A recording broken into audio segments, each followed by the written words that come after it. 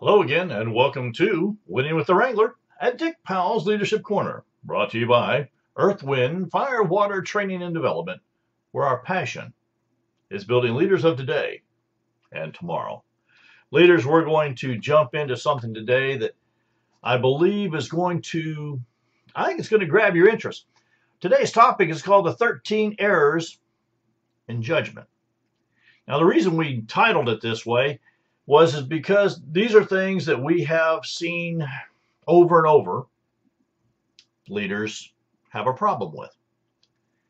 Now, okay, Robin and I, put it. well, because leaders make mistakes too. Okay, leaders aren't perfect. Correct. And I think that's the thing that we sometimes get wrapped up in, is that, well, they're the leader. They must be must be right. I think our expectations occasionally are bigger than their abilities. Very good way to put it. And I think that's true. And I think we've both been on both sides of that. I think that's true, though. I think that's true even in our BOF, our business, organization, and family. Right. This word leadership, I believe, sometimes gets misunderstood, and that's why the expectation of what a leader is, could be, should be, ought to be, gets blown out of proportion from time to time. I always like when someone comes up to me after a meeting and says, as the leader, you should not have said this, or you should have said that, or blah, blah, blah. It's inappropriate out of line, because there's usually a reason for it. And it publicly is not the way to deal with that anyway. That would be a leadership error in judgment. Yeah, on both sides. But let me start off here, because I want to take this in a different route. I want it to be as positive as we can. Oh, okay. Just because we're the leader and we make an error in judgment, I want to still keep this up on the positive piece. And that's because I believe in our mind, that's what Robin and I's job really is. So the first thing I really want to put here is that an error in judgment could be that you, the leader, really don't understand your role as a leader. Correct. And in some of the BOFs, the business, organizational, family situations, you may understand your lead role as one thing, while other people understand it differently. Okay, now that's a set of expectations. Okay, that's not an error in judgment? I think sometimes the error in judgment is not understanding the other person's expectations of me. Yeah, that's and whole different. Because I haven't taken the time as the leader, I haven't taken the time to build a relationship, to build the bridge, to build this understanding, so I understand what they expect of me as the leader. Right. And on the other side, I don't know them well enough to know what my expectations of them might be. Okay. And so when we don't understand our role, that's I think that's really when we get in trouble. So that's like another mental picture would be who you are accountable to and who is accountable to you. Yes. So it's flowing. It's more than just a title. You see, I think we get wrapped up in the title instead of looking at, hey, I need to understand you, and I'm going to ask you the question: what do you expect of me as a leader? And I'm going to say to you, what do I expect of you as a follower? Right. And I think that really, because it's an expectation thing. Yeah. And we need to understand that. Yep. All right. So when you don't understand your role and where you fit in as a role, because I truly believe we're all leaders. Okay. So, yeah. So which piece of the role do you fit into? And do you get that clarified before or after you say yes? I would hope. Before. I would hope that those expectations would come along with the title or with the expectation. Yes, the interview. I'll give you quite honest up front. I'm very disappointed right now in an organization that asked me to be on their board of directors without any expectations. It was just come on, we want you there because you're good. And you did ask, didn't you? I did. I asked for a written set of expectations. 3 months. Because I know that without those, we're just flying blind. And there's no line for evaluation.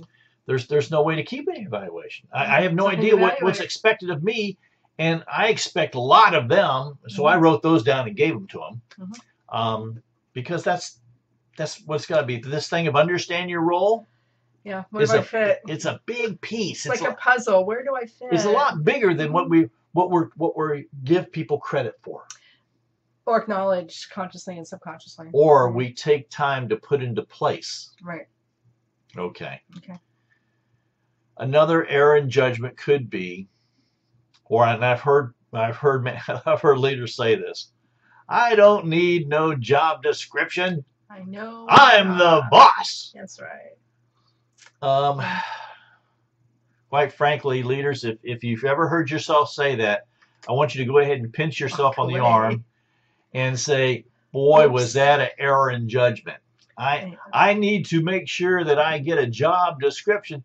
That goes back to this expectations things. You see, without a job description, without the expectations, we just make assumptions of what each and every other person is supposed to or could do. Right, and without a job description, I don't know where my job ends and yours begins. And the last thing you want to do at any boff is stomp on toes. So they'll come back and kick you in the butt. When we assume things, we all know what that happens, right? So we need a job description.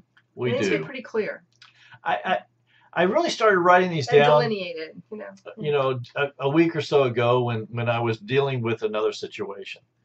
And the more I dealt with one after another. There was 3 situations in a week, and all 3 things telling you something. Were dealing with the top leadership.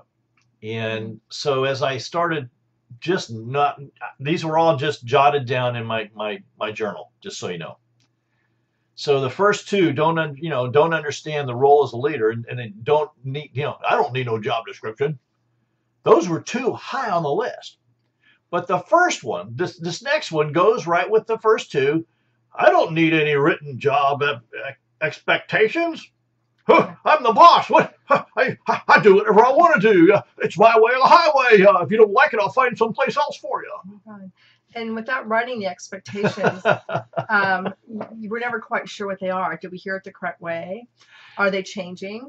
Now that's an important piece. Yeah. When they're not written, it's how many times have you ever raised a dog, puppy, and you've told them one thing, but they heard something else and did something else? Or your spouse, whatever. Well, I was trying to be nice, not say spouse, because I didn't want to get in trouble. It's a boff. It's not a dog. It's a business, organization, or family. So without written expectations, we don't really know what the role is or the job description. You're just kind of going through the motions. And when we do that, there's misunderstandings that are going to happen. That have ripple effects. And they're going to happen every single time. So what we need to do is get a role, our role. Okay. Then we need to have the job description, and then we need to have what the expectations are. Yep. And everyone needs to be clear, and they need to be written down and available. And shared with everyone. Right. They're not a secret. You see, that was one of the reasons I put these on here. The person that I was dealing with said, "Oh, I have all those things." I said, "Well, do other people know what to expect or what buried in a notebook?" And they said, "Absolutely not." Ooh. I said, there's no accountability. I said, you mean you don't share this with anybody, and they don't know where to find it? He said, "Absolutely not. I am the boss." And I would not be part of that. And I thought to myself, you don't even hear I don't think he really heard himself. What I heard you say. Yeah, I don't think he really heard himself. Because he just kept going on at that same thing, is that was negotiated between me and the people that hired me. That was negotiated, blah blah blah. And he really felt that in his words were, the little people didn't need to know that. Oh yeah. Oh, that tells me a lot. I would not be part of that boff. Yeah. I'd have to just walk away. He called me a little person, and I stand 6'2". I'm not real little. I'm pretty beefy. I'm not real little anymore. That applies other things too. I'm not real little anymore. That you don't want to be part of that. Okay. Yeah. So, 13 errors in judgment. As a leader, I didn't understand my role. As a leader, I didn't have a job description. As a leader, I had no firm written expectations. Now, this next one really is important. You see, as a leader, I didn't need knowledge of where I would fit in the organization. Because I believe everyone is a leader.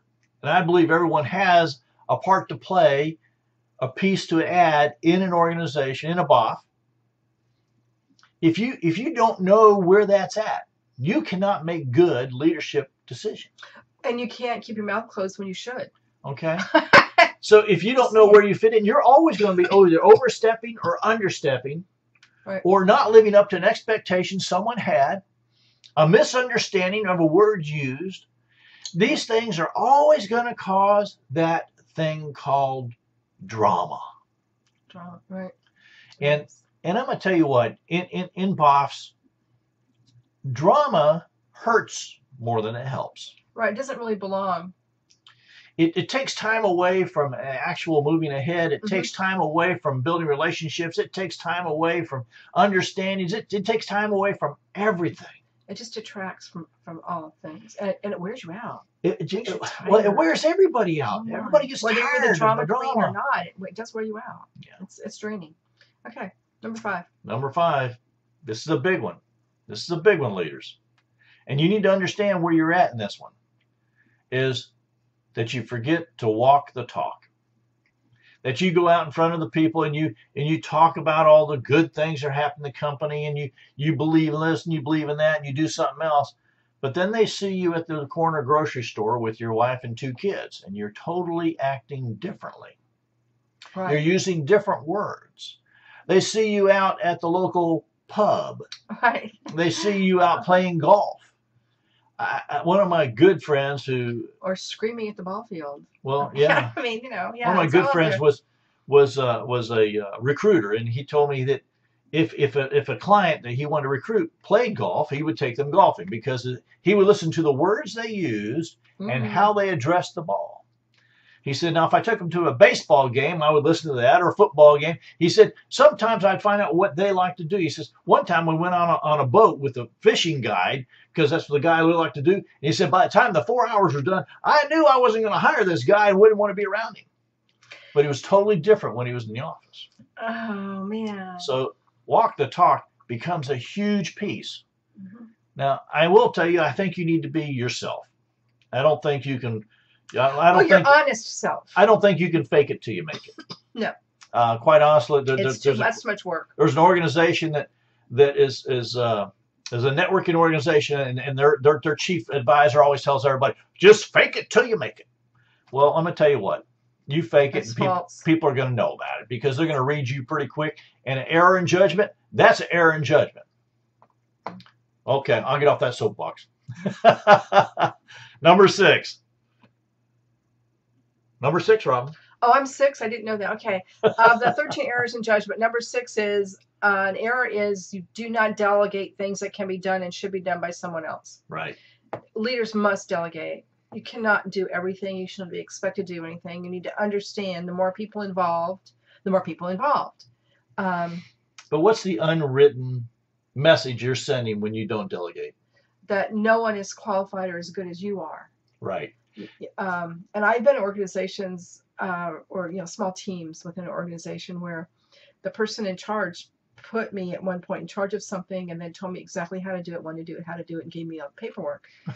That is an honest truth. I thought, man, I've known her for years. She must not know me very well. She doesn't think I can put this little, whatever the activity was, together. And this is not the way I want to do it because it's been failing. Okay. So again, you got to delegate, and you have to give people. My saying is, you delegate and make people do the job. You don't step on them and hold do them it. accountable. Right, you hold them accountable. But don't make them. You hold them accountable. Well, they understand make them better than accountability. Those are big words. So it's like, I'm going to give you a job. They don't expect you to do it. I'm not going to step on your toes. I'm going to tell you how to do it. If you have questions, please ask. If you need help, ask. But you're in charge. Take charge. That's how we build leaders. That's how we grow them. And I'm really serious. If you don't give them the chance, if you don't delegate, if you don't give them the chance, they're always going to be sitting back there wondering why. Right, and they don't feel part of it. And they're going to ask some questions, and they're not going to stay around. No, they're going to be gone. They're not going to, why would you want to stay if you were never being a part of something? Right. So delegate, okay? Acknowledge everything else, right. All right. This next one, number 7 of 13 errors in judgment, really goes as you don't have a clue of what motivates you and what motivates those around you. That's pretty basic. This is huge. Leaders, if you don't understand what motivates you, that's one problem or opportunity. But if you don't understand what motivates the people around you, I've worked for people who thought money motivated. Money didn't motivate. It motivates some people. So for me, many. You could motivate me with a cup of coffee in a few minutes where I could discuss something was going on at the company. Sometimes the motivation is just like, thank you so much for doing a good job of whatever. You see, and that's an easy piece, isn't it? Yes, it is. But you also have to understand that different personality types have different motivations. That's why you have to know your people. You have to know your people. And sometimes the little tchotchke prize at the end of whatever the task they accomplish is not a motivational thing for most people. We're learning that in one of my organizations right now. They don't care. I remember when we first got into Boy Scouting. If you went anywhere as a leader, you got a ceramic mug, and we've got a cupboard full of them. And we were very intentional for 2 years about collecting those mugs. Let me tell you, right. You go to an event and you get a mug, No. But after a while you're like, oh crap, I have a cupboard full of mugs. And what do I do now? But now what do I do? Right. And So, again, positive reinforcement. Know what motivates you first. Right. Okay. And then build the bridge, build the relationship with the people around you that surround you, so you know what motivates them. And make sure the basic motivation for most people is a public thank you. Amen. That's it. Thank you I so agree. much. I agree. Goes miles. You can send a note or put a note on Notes are nice. I'm a happy boy. Like I said, sometimes the little present at the end is nice, but it's not necessary normally. Depends on the person. Depends on it. And that's where you need to know. But you need to motivate. I'm laughing because I'm looking ahead at the next one here. Okay. I'm not laughing at anything else. Oh, this is very different. But number 8, it says, as a leader, well, I don't need written, well-defined goals. What I'm hearing here is a lot of things need to be written down and tracked so we can keep track of them. Everybody needs goals. If you don't write them, they're not a goal. If you don't write them down, it's a dream. And I would never poo on anybody's dream. But you know what? It's out there. If you write them down and you share them with people, you never know who's going to help you with that dream. And then they can be attainable. You know, it also is, it's accountable, and it's also trackable. You know, it's all those different parts and pieces. So defined goals are super duper important. For your person, for your place, I mean, it's just super for duper. Your boss. For your boss. I just think it's so important. There's goals back there on that whiteboard, just so you know. Yeah, but you can't read them. That's probably a good idea. But we're still accountable to each other. We are. Okay. Number 9. Oh yeah, that's a hard one. Let me do it. Sure. You can't be everyone's best friend. Why not? And the entire BOF. You cannot be your children's best friend from the F part of that, the family. You cannot be your child's best friend. You have to be the parent. You cannot be everyone's best friend all the time. You can be a good friend, but no one can have that many best friends. There's a difference between a best friend and a good friend. A good friend. So you can't be everybody's best friend. No one has that capacity, believe me. But you can be a good friend. And sometimes a good friend is holding people accountable or talking about the tough subjects. Might even tell you when you're messed up. Yeah, calmly. Remember, a best friend is not going to criticize publicly. They're going to do it in private. And that's a huge And they're not going to talk about it. That's a huge one. They're not going to gossip about it. Right. I love what one of the major players in the leadership group says, that will be no gossiping in his company. That's right. In many companies, that's grounds for firing. Yeah, he gives everybody one chance, but after that, you are let go. There's no gossip. Yeah, so you can't be everyone's best friend, but you can be everyone's friend. Make sure when you're a leader, you don't gossip. I think there's. It's hard. It's very hard. I think for me, that's the thing. You can't be everyone's best friend, but you can be everyone's friend. You can be a good friend to everyone. Yeah, I think that's the way I like to put that in there. And they'll be a good friend to you too. Yeah. So number 10. 13 of the 13 areas in judgment. As a leader, I can be totally hands off. I don't have to do anything. I'm just the figurehead. Everybody else is going to do everything. I'm not accountable to anybody. Mm-hmm. Yeah, it doesn't work. We've all experienced leadership like that. I'm the leader, and we'll do what I want to do the way I want to do it, but you're not doing any of the work, so it doesn't work. When we share these things, a lot of times we're working on different worlds right now. We're sometimes let me rephrase that. We're usually dealing with some of these things we're talking about in one of our BOFs. And this was this last week. I had these 3 in the one day, in this 1 week, and this person, another gentleman, I hate to beat up guys. I'm sorry, guys. Oh, women would never do that. But he told me that his job was to come in and sit at his desk, pretty much. I mean, was he the receptionist? No, he was the owner. Oh, he was the owner. The owner of what? He says, I have people do all those other things. I said, well, what do you do besides drink coffee? And he said, well, by the way, he owned a coffee company, just so you know. Oh, okay. He drinks coffee. That's his job. So the totally hands-off meant that there was no accountability anywhere within the organization, and he was wondering why.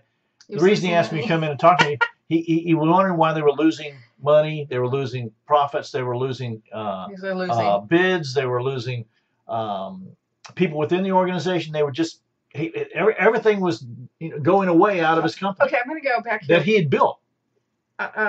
This is number 10 out of 13. So I'm assuming he didn't understand his role as leader. He did not have a job description. He didn't have firm written expectations for himself or anyone else. He didn't really know where he and everyone fit into the organization. He didn't walk his talk, whatever that was, because we don't know, because nothing was written down. He delegated everything, including things he should have been doing himself, which is a problem. He had no clue what motivates people around him, because they obviously were not motivated. They didn't have written, well-defined goals, so they didn't know they weren't reaching them. He was everybody's best friend. Probably only when they were face-to-face, so I'm just going to go down that little side way. Okay. He was hands-off and everything, so everybody else was charged for everything else. Which brings you to number 11, which is where the problem was. Oh my goodness. Nothing. This is where the problem was. All right. He provided nothing but negative feedback. And he did it in a way that was always in front of a group of people. Even when I was in his office sitting there, a person came in, described a situation, and immediately he lit into this negative feedback. Then, when we went out on the floor where they were roasting the beans, which yummy. Wonderful smell, by the way, he had nothing but a negative comment to each person on the floor. You're not fast enough. You're not good enough. You didn't sweep up. There was no positive reinforcement anywhere. Okay, so this is an older gentleman. He is. He's been involved, I'm thinking, in a few different businesses over time. He has. And was he in charge of those, or did he work for someone? He was actually ran them. Okay, somehow. So I'm going to go out on a limb here as a mommy and say that's the environment he grew up in. For me, when we went back to his office, and I said, can I close the door? You know. I said, you're really coming off as a bully and not a boss.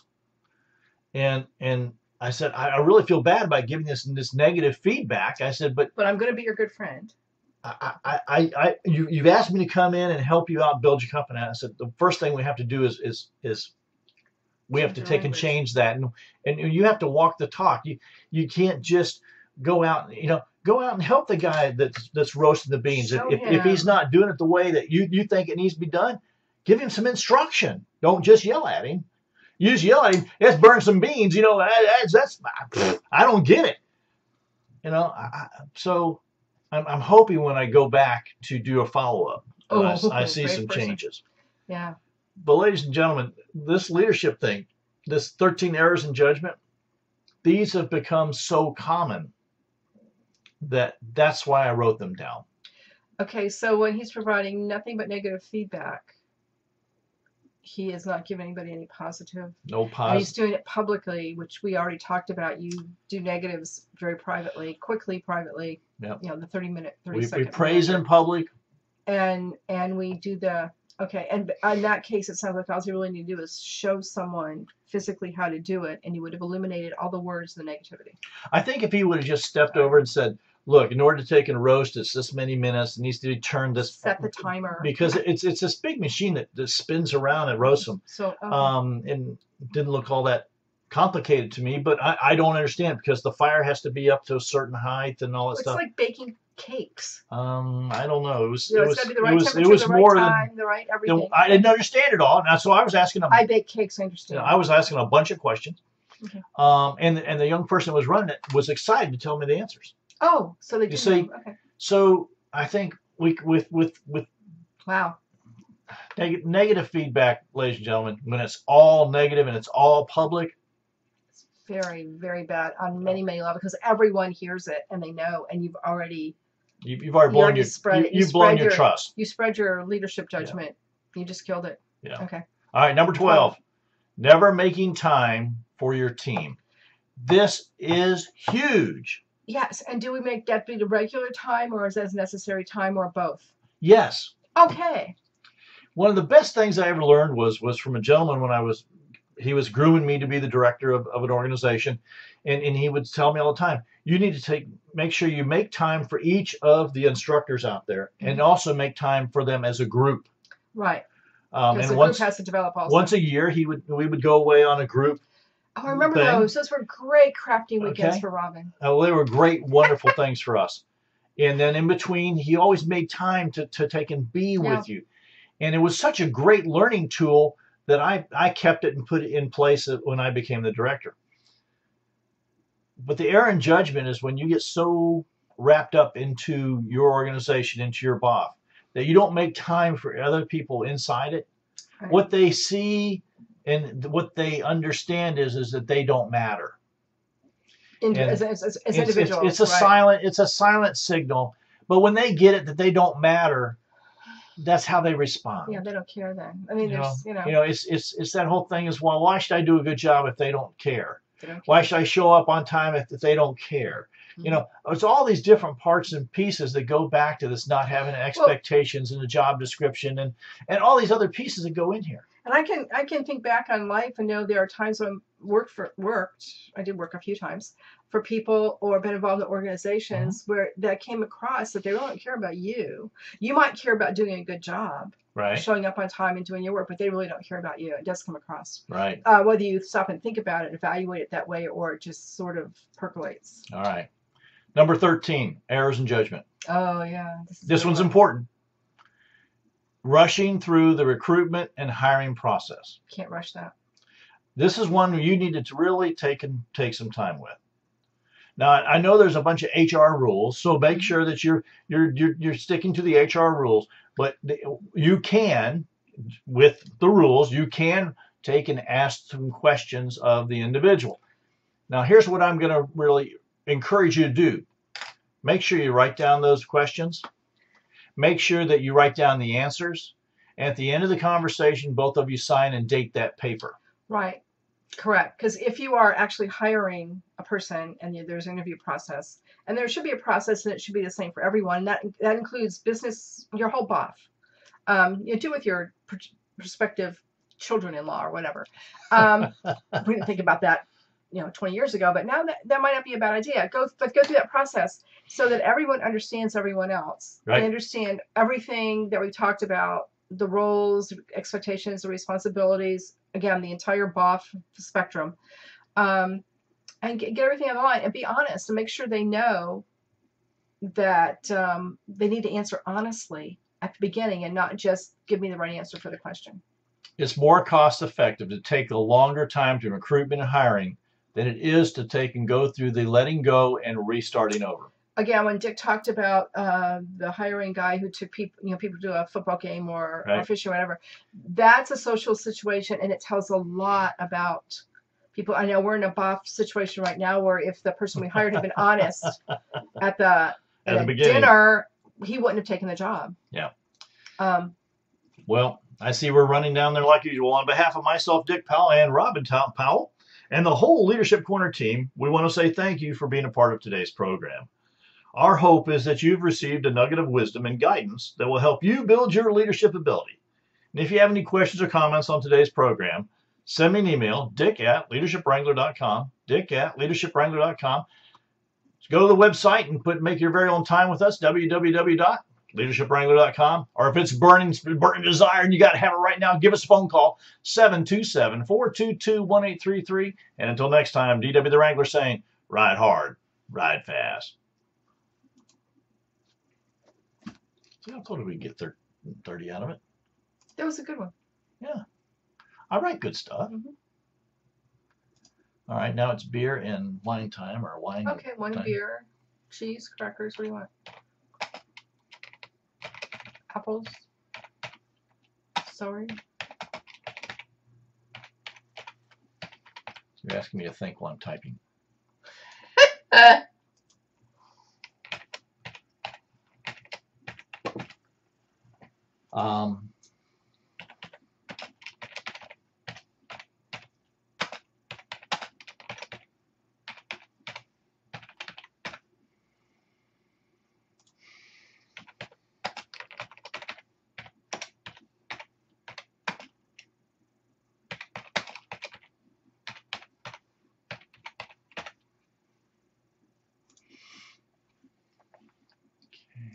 Goes down. I'll pull those off later.